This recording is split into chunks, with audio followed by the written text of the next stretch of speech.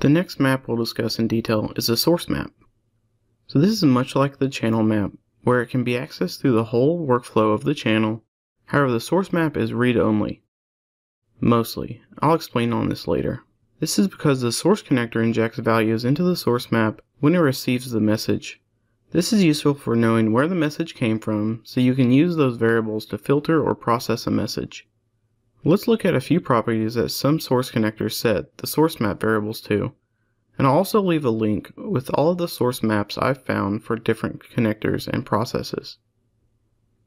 So first we have the TCP listener. The TCP listener stores the local address, which is the port that received this message, and in most cases will be the Mirth instance IP, and then the local port, which is the port that received this message, and then the remote address, which is the IP that sent the message, and last the remote port, which is the port where the message was sent from. So let's go into Mirth and look at some of these. So if I go to the response map channel group and go to our 3 channels we had before, we can go into the second channel and look at the messages. So from here we can see the source connector and the mappings. And this channel receives messages from the port 6702, and that's the local port we have right here. And the local address is from my machine, which is 127.0.0.1. And then we sent these messages from Mirth, and Mirth assigned a port when it sent these messages, and that port was 49399. I didn't set this, but that's just what Mirth sent. And then it was sent from the same address, so this is my Mirth instance. Now typically this would be a client IP.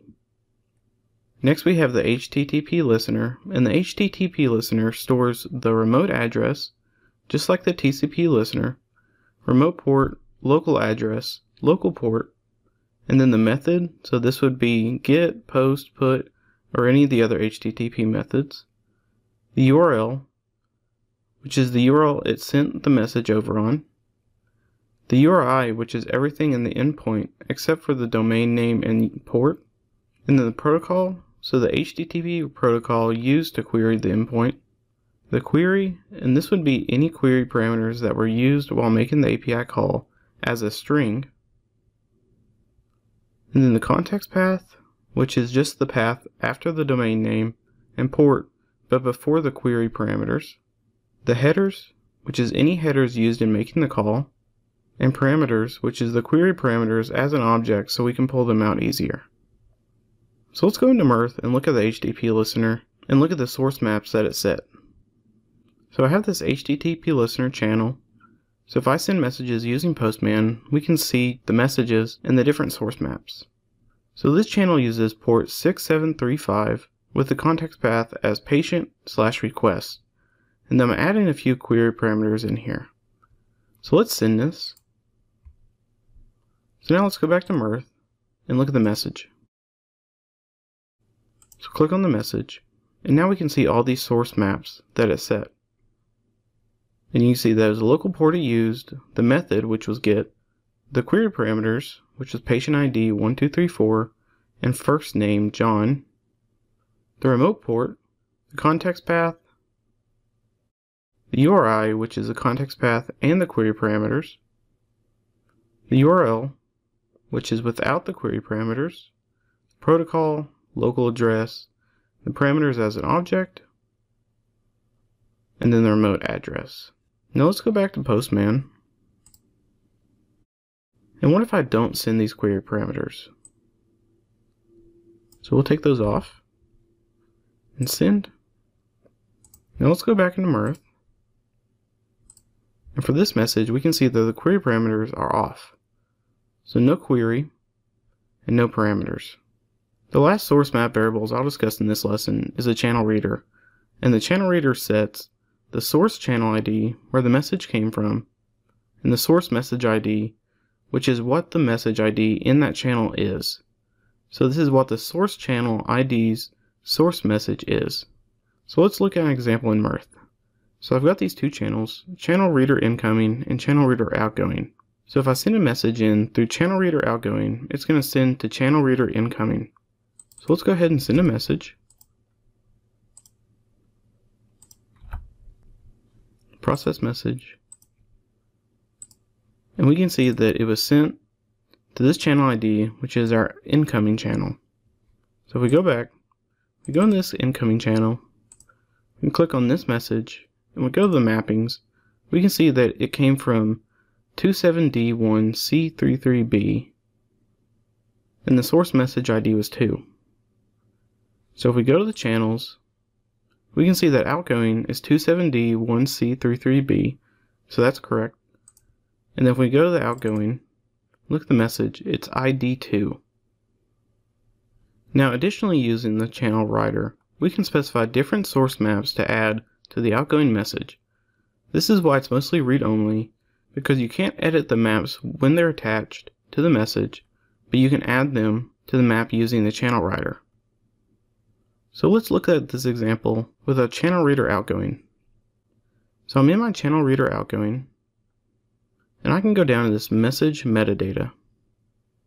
So I can add a few entries. To this first one, we'll label it patient ID. And the second one we'll label first name.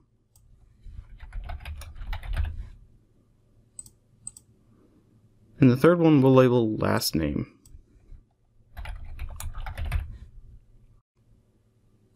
Now these are the mapping names, so I'll need to set a mapping within this transformer to pull out those values within HL7. So I'll go to my transformer, and I'll add a message template here. And then we can go to PID2.1. I'll map to variable. We don't want to do an iterator, so no.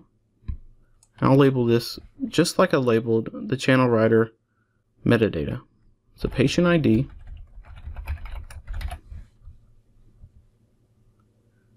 And then I'll go over to the patient's name. We'll go to the last name, map that to the variable, and I'll do last name,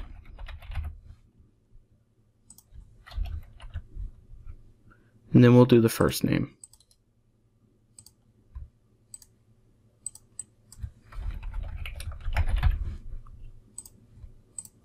Now I'll go back to channel. So now this should pick up the patient ID, first name, and last name. So we'll save and deploy. So now if I go into my channel reader outgoing and send a message, and we'll give it an ID of 1234, process message. If we go to the destination, we'll see the channel, last name, first name, patient ID, that's all good. If we go to sent, it sent these map variables, so patient ID, first name, and last name, and it sent it to our incoming channel reader. So we go to the dashboard, we go to incoming, we should see that new message. Now we should see some more mapping variables. So we got the first name, last name, and patient ID, and they're all set to what they should be. Now any reprocessed messages will be stored within a source map. And the source map values for the reprocessed messages are reprocessed.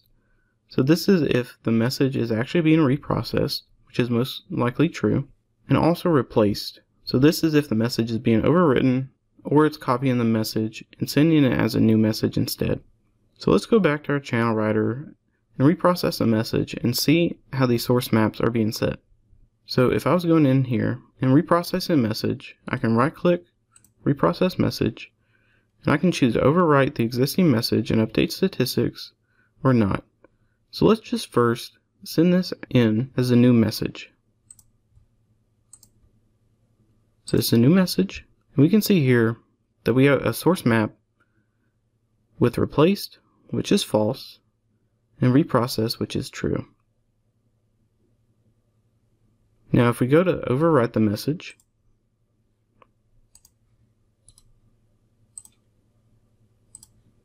and send that through, we can see that it updated it to replaced, which is true, and reprocessed, which is true.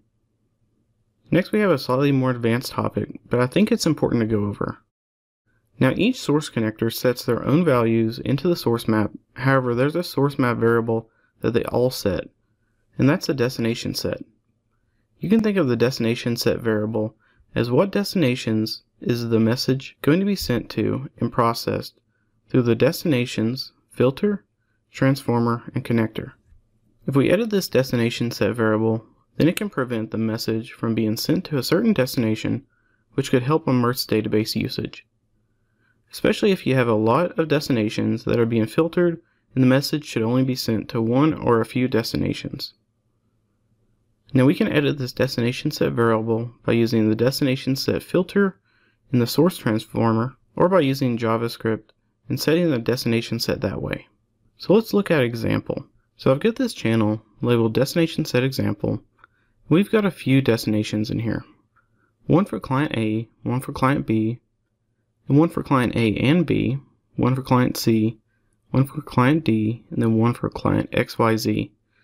So if I go into these filters, we can see that it's looking at MSH6.1, and if it matches client A, then it's going to be processed through the destination. If we go back to client B, we can see that it's the same location, except the different MSH6.1 value. And if we go to client A and B, we can see that's both of those, and then client C has client C, client D is just client D, client XYZ is client XYZ. So without the destination set filtering, then it's going to try to send to each one of these destinations before it hits the filter. And that can clutter up the database and add more storage space than what we really need to use. So let's just go through an example. So we'll deploy this channel, and then destination set example, we'll send in a message, and we'll make the MSH6 value client A process, and then you can see that it's only sent to client A and client A and B destinations. Now if we send in another one, we have it be client C. It's only being sent to client C destination. So each one of these rows stores a record in the database because it's actually metadata that's being stored when we don't really need that. So if we go back to the channel, we can see in the source transformer, I've set a few transformers. So first is the client variable. So we're just using this so we can see the different MSH6 values and when we view a message. Then next I have the JavaScript destination set. So I'm using the JavaScript to do this. Alternatively, you could add a new step and do the destination set filter and set your properties here. But we'll just use the JavaScript destination set right now. So for this, I'm adding the client, the MSH6.1 value, and then I'm going through a few if statements. So if client equals client A, then we want to process to client A and client A and B destination. And similarly, if we want to process client B, then we want to send it to client B destination and client A and B destination. Client C just sends a client C, client D just sends a client D, client XYZ sends XYZ. And then I'm using this destination set and using the method remove all except the array that we're setting the destinations to process to. Now there's a few methods you can use within here. So if I click destination set dot, then you see that you can use just the remove, which is the destination name, or the ID of the destination. And then you can also do an array, or you can remove all of them, or you can remove all except just a destination, or you can remove all except an array of destinations. So let's go in here and we'll actually enable this transformer. We'll save our changes, deploy, and let's see what we get back now for each one of those messages. So we'll copy this message. So this message is client C. So what we should see is only client C destination is being used. There you go. It removed all of the other destinations except for client C. So now if we do a client A, so then what this should do is send to client A destination and the client A and B destination. There you go. And similarly, if we do client B, then that should send to client B destination and client A and B destination. There you go. Hey, I hope you're enjoying the lessons. Make sure to leave me a like, subscribe, and check out my Udemy courses for more in-depth videos.